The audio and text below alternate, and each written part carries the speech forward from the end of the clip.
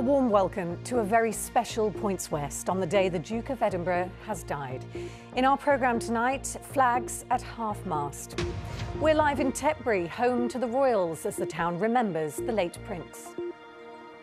One has wonderful memories of the amazing things that he's done for this country, showing how much he appreciated it and how much he wanted people to just sort of relax and be happy. His passion for the sea, how the Duke's determination saw the SS Great Britain return to Bristol. We remember his military links to the West, not least as patron of Somerset's Fleet Air Arm Museum. He's been a huge influence all the way through, and we've been in contact for all my life. I mean, he was a surrogate father for me. And how the Duke of Edinburgh Awards inspired one of our greatest adventurers, David Hempelmann-Adams.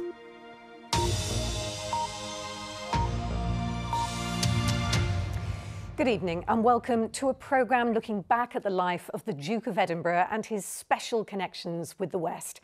Ours is a region that the Duke returned to time and again during his long years of service. And tonight we'll remember his links with our military, his visits to our towns and cities, and the impact that he had. First tonight, let's go to Gloucestershire, which is so closely associated with the royal family. The news of the Duke's death will be keenly felt in Tetbury, where Prince Charles lives nearby at Highgrove. Our Gloucestershire reporter, Steve Nibbs, is in Tetbury for us this evening. Steve. Yeah, thanks, Alex. Just a mile away from where I am at the moment, actually, is Highgrove House, the Gloucestershire home of the Prince of Wales and the Duchess of Cornwall. We understand that Prince Charles left Highgrove this afternoon to be with his mother, the Queen, at Windsor Castle. And shortly afterwards, floral tributes started to arrive from well-wishers, leaving them at the gates to Highgrove. And tributes have been paid to the Duke of Edinburgh from right across the community in Gloucestershire. This is a county that has some of the strongest royal links, of course, outside of London, and here in Tetbury, a town synonymous with the royals. They've been part of life here for decades. And today there was sadness and reflection at the passing of the Duke of Edinburgh. Within minutes of the announcement of the death of the Duke of Edinburgh, the flag at the parish church in Tetbury was lowered to half-mast. The muffled bell tolled 100 times. This is a town where the royal connections are strong, and the loss of Prince Philip will be keenly felt. Real concern that we support the community at this point of sorrow and loss, and that we're there for the community. Prince Philip, it was a long life, well lived, marked by faithfulness and steadfastness, his support for Her Majesty the Queen, and the way that he enabled wonderful things to be done here and across the world. Gillian and John lowered the flag in their back garden today. John is a tour guide at Highgrove nearby and was in the Grenadier Guards when Prince Philip was colonel of the regiment. The couple met the Prince at a royal garden party. Somebody very passionate, somebody very loyal, and somebody with great spirit. So whenever you saw him, there was always a little sort of, almost a wicked little sort of smile on his face, because showing how much he appreciated it and how much he wanted people to just sort of relax and be happy. Brian and Sheila grew up as part of the same generation as the Queen and Prince Philip. For them, he was always there, and his passing, despite his recent ill health, still a shock. I'm very sad, actually. Sure. I find he and the Queen were brilliant together, and he was wonderful for the country, and I just feel very sad, actually. A book of condolence has been opened in the parish church with a service of evening prayers tomorrow night for local reflections on the passing of a prince who will be mourned across the country. Steve Nibbs, BBC Points West, Tetbury. Well, one of Prince Philip's passions was sailing, and it was his huge enthusiasm for it which saw the SS Great Britain return to Bristol back in 1970. And David is there for us now. Hi, David. Good evening, Alex. You join me on board the SS Great Britain at this time of a national sorrow for Prince Philip. Now, this ship, this project, was very close to the Prince's heart. When plans were announced to bring it home from its watery grave in the Falkland Islands, people thought it was crazy. Prince Philip himself thought it was blooming lunacy, except he didn't use the word blooming. He used another one. Yet, 50 years on, here we are. It was back in 1970 that Prince Philip stood on this very deck, the weather deck. I was among the 100,000 people waving from the side as the ship came home. And this project was just one of many that the Prince was involved in his visits to us in the west of England. They had their walkabouts refined to perfection. Her Majesty did one side of the street, her Prince the other. But Philip knew there can only be one monarch, and when this little girl wanted to be close to the star, the Prince's occasionally crusty facade melted. Oh, it was brilliant.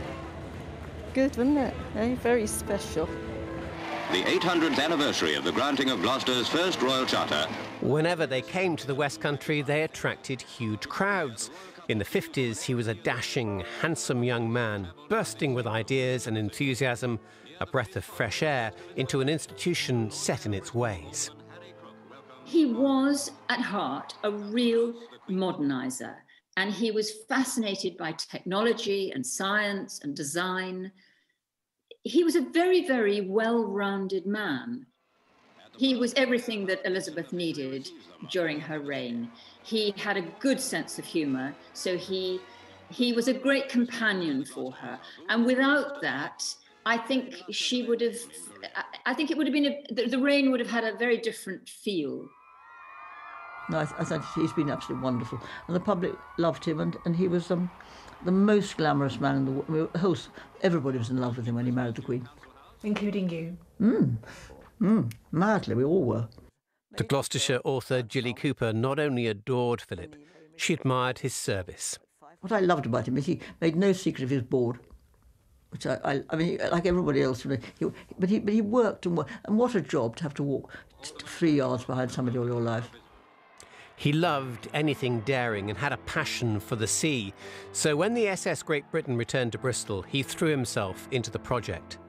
100,000 of us lined the Avon to see a rusty hulk of the old ship return to the dock where it was made, with Prince Philip on deck.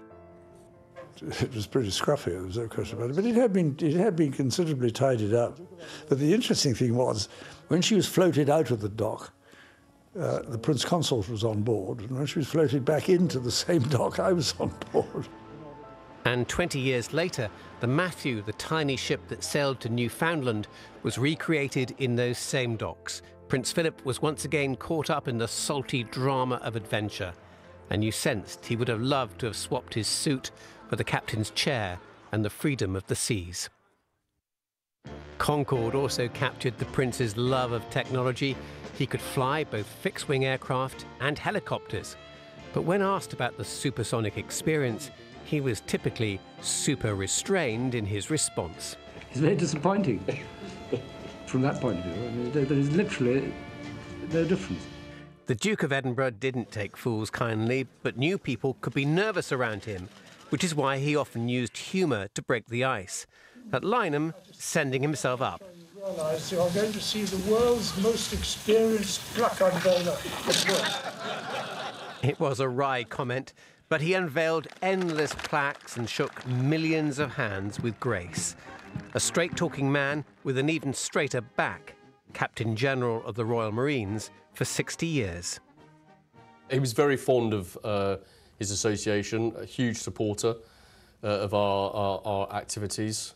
He would often visit units around the globe, including 40 Commando in Malta, when they were stationed there in '55. And he was also very interested in the individuals as well. And when he eventually retired from public life, the Duke of Edinburgh raised his hat to 40 Commando from Somerset, who gave him a ceremonial send-off. For most of us, the Duke has been a presence in our lives, for all of our lives. Now he has gone, and our part of the kingdom celebrates his remarkable life and mourns his death.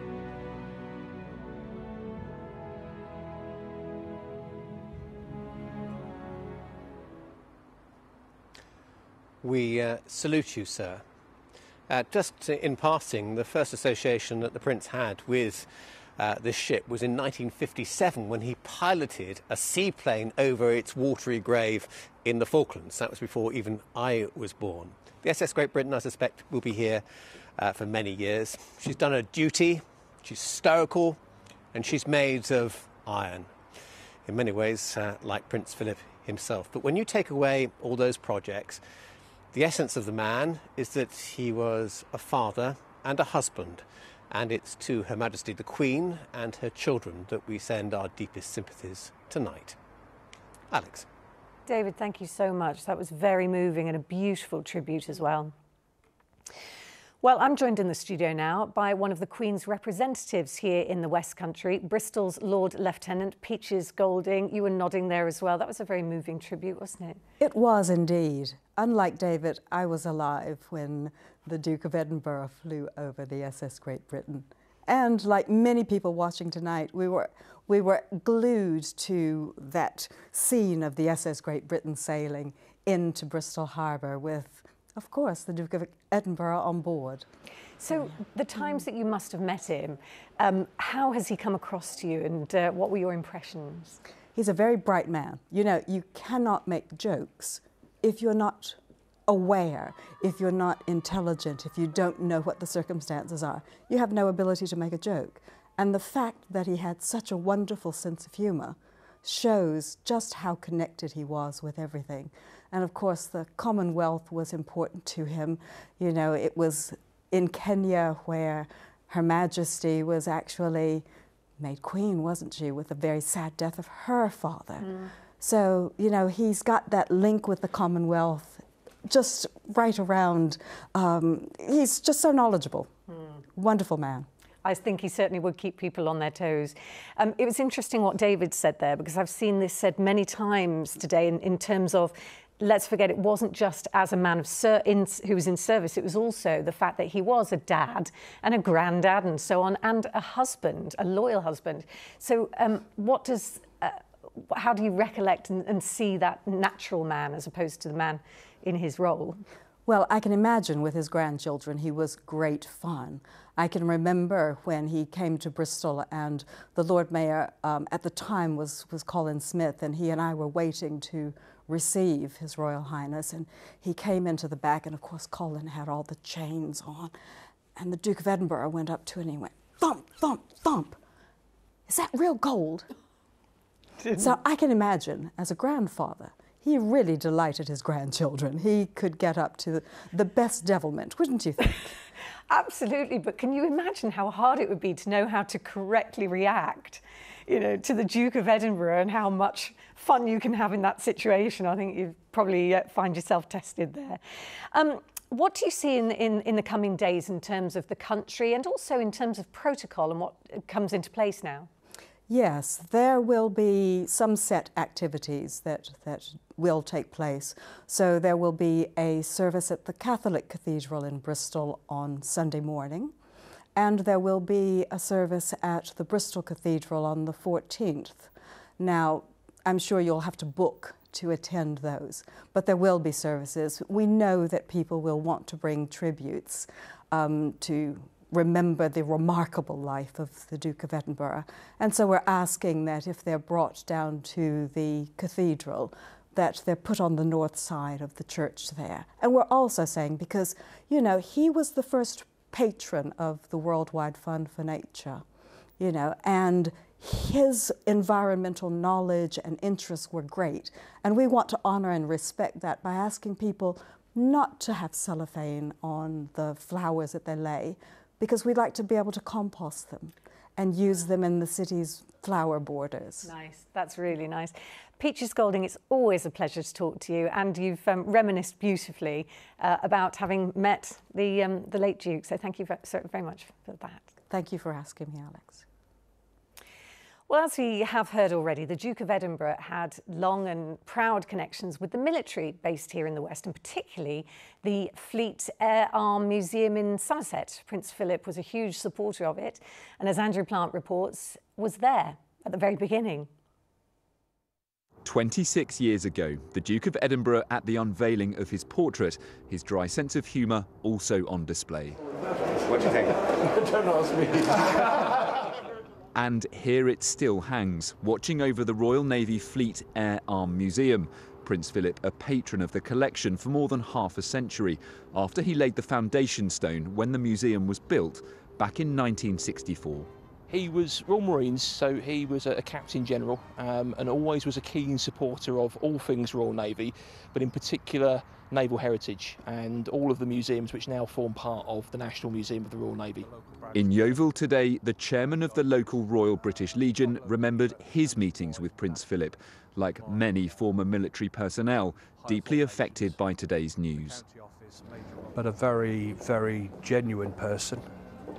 And like I say, a combat veteran, same as myself, and very, very positive for the armed forces. Arriving by the royal train, the Queen and Prince Philip last visited Yeovil in May 2012 as part of her Royal Diamond Jubilee tour, taken to a traditional country fair. Many in the town today remembered their visit.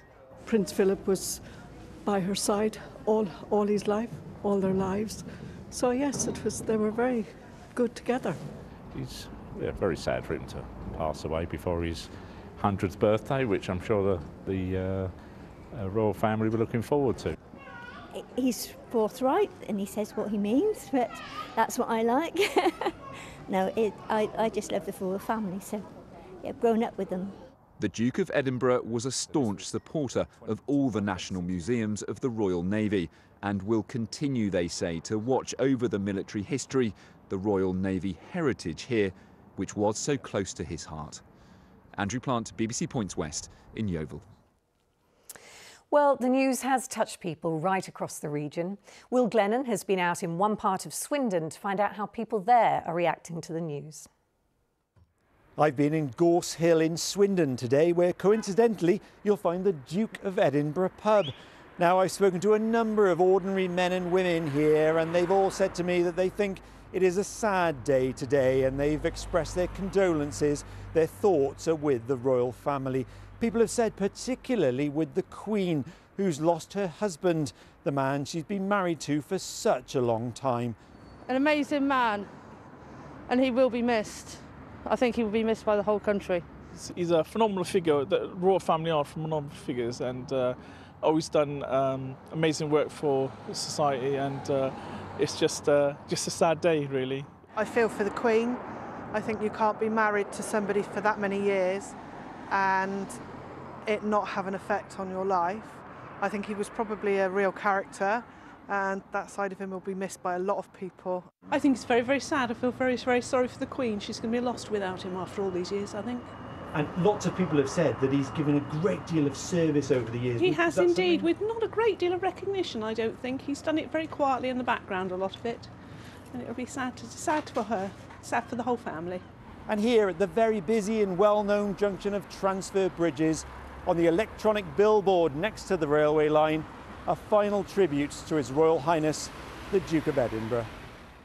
Will Glennon there. Well, there have been many tributes to the Duke from the West's politicians, past and present. Here's our political editor, Paul Baltrop.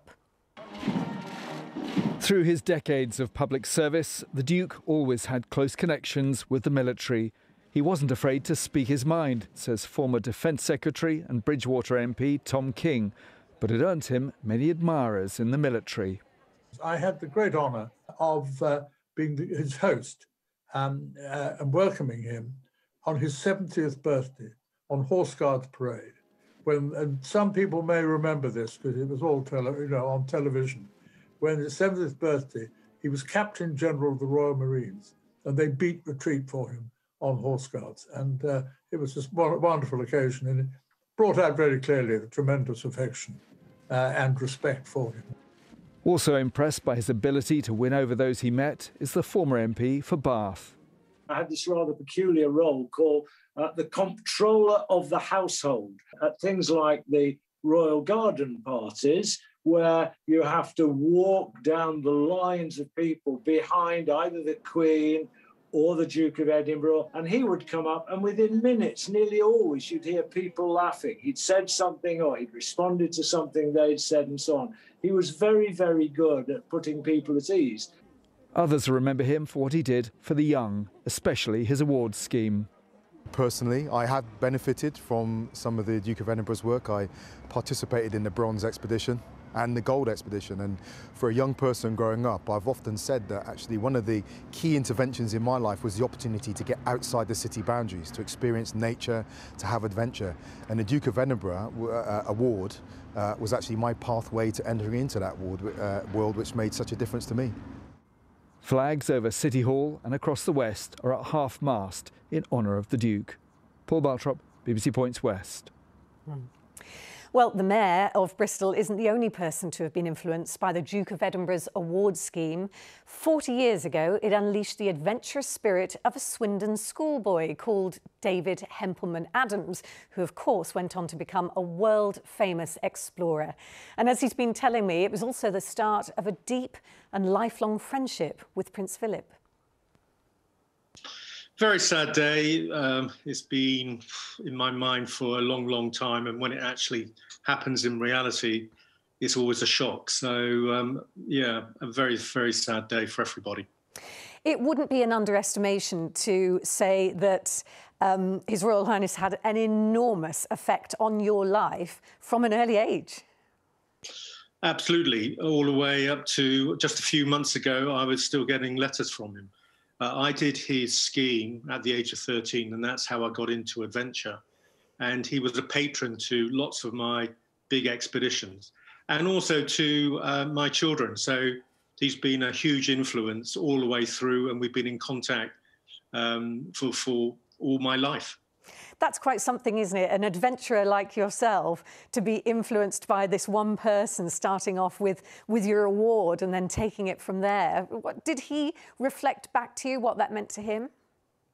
Well, I met him a lot of times because I did the scheme and then I was a patron of his scheme. So we had quite a lot of time together at dinners and things. But he brought so much to so many people, millions and millions of people who did his scheme. And from myself to other people, it was at the right time of my life to be a huge influence. And whenever he was a patron on my expeditions, he would get me up to his library, and it was no cups of tea or anything. It would be a real interrogation of what I was doing. And when I got back, he would always ask really, really searching questions. So it wasn't just a tick on the box. He was really, really interested. That is interesting. So obviously you've known him in a personal capacity. What was he like? Wonderful. I mean, he was a surrogate father for me, and he was just extraordinarily kind. And I often got frustrated with the media that sometimes he got, and really it was a shame because he was nothing like that. He was very generous, very kind, very thoughtful. A real wonderful person, and I think our country owes him a huge debt.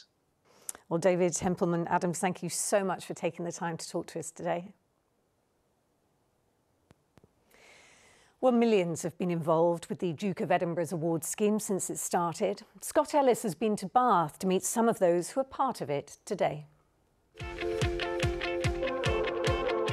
It is some legacy. 6.7 million teenagers have a DofE award, including Bath pupil Toby, who's done bronze and silver and is working on gold.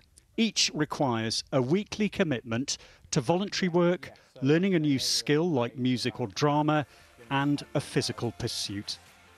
And he'll never forget the expedition. The most memorable thing I've done by far is trying to get up this massive, great big hill in Exmoor. It was incredibly steep, incredibly windy, and we were basically crawling up it. And you get stuck in these tough conditions, or it's chucking down with rain, and you've got to try and build a tent and things like that. I think that's really key, and something you definitely don't get just being in a classroom. All this the brainchild of the Duke of Edinburgh back in the 1950s, inspired by his headmaster, Kurt Hahn. And he felt that if you could get young people to succeed in any area of activity, that mere sensation of success would spread over into a lot of others. Back then, it was about bridging the gap between school and the army. You look that way. Now it's a worldwide charity scheme and as popular and relevant as ever. So we've got some gold students at the moment that are volunteering their time at the local vaccination centres. They're cooking meals for their families at home during lockdown times. I still have students emailing me, contacting me now, saying what a fantastic time they had. The South West director of the scheme has met Prince Philip and he was a charming gentleman and is sure his legacy will live on. Last year we had 28,500 young people taking part, which was fantastic. So I absolutely believe the charity and the programme will continue and young people will be able to take part going forward. This is his legacy. I think that's an amazing thing to have. Inspiring millions of young minds must rank as one of Prince Philip's finest lifetime achievements. Scott Ellis, BBC Points West. An incredible legacy. There will be so many memories of the Duke, and you've been emailing us your favourite moments already. Thank you for those. And your BBC local radio station's on air all evening with a special programme. They would love to hear from you about how you will remember him. Right, it's time for our weather now, and Ian is, as ever, on the roof. Good evening, Ian. Thanks very much, Alex. Hello, everybody. Well, let me show you how the radar has been looking over the last few hours. It's been dominated by the passage of a cold front running its way southwards in fairly fragmentary fashion, it has to be said, all the while tending to weaken as well, but still delivering some showery rain now as it's running down through parts of the West Country, including here in Bristol. And we're going to find that that front continues its journey south during the course of tonight, colder air flooding in behind it. Tomorrow we've got an area of low pressure running across northern France into the Low Countries, and the edge of that, the northwestern flank of it, is likely to give at least some showery rain into our districts during the course of Saturday. By contrast, Sunday, yes, still a cooler or chilly day, but it should be a fairly bright day, perhaps a few showers around, but many areas likely to stay dry. So this is how that front continues its very slow journey southwards, tending to weaken all the while and giving some light to, in places, moderate rain before it tends to die out later through tonight. Some clearance of the skies up towards the north of our particular region, and temperatures will be at their lowest out towards the north and the northeast, probably getting down to about freezing or thereabouts, a little bit higher though as you head further down towards the south and the southwest with more cloud around. So into tomorrow then, as a broad rule of thumb, the further west you are, the more likely you are to have a brighter, dry or drier day. Conversely, out towards eastern areas, probably anywhere from say about the M5 eastwards, we will be prone to catching some showery outbreaks of rain. Some of those have the potential to be heavy in places, but it'll certainly be a fairly sort of scattergun approach to where we're having those at any one particular time. And it'll be a day with temperatures below average for the time of year, so somewhere between about 8 to 10 Celsius. And a similar pattern temperature-wise after a cold start on Sunday. As mentioned, it should be a fairly bright day. There could be a few showers around, but I'm hopeful that generally speaking, it should be a fairly dry day. Now, there is a growing signal into next week that eventually we'll start to see those temperatures picking back up towards average. And indeed, it's not impossible they could climb a little bit above. So there's likely to be at least some change on the way next week. It's still looking overwhelmingly dry. Alex. OK, Ian, thank you so much for that. Well, thank you for joining us this evening. Seb's here with your late news. But I'll leave you tonight with some memories on the day that the West said a fond farewell to the Duke of Edinburgh. Take care and a very good night.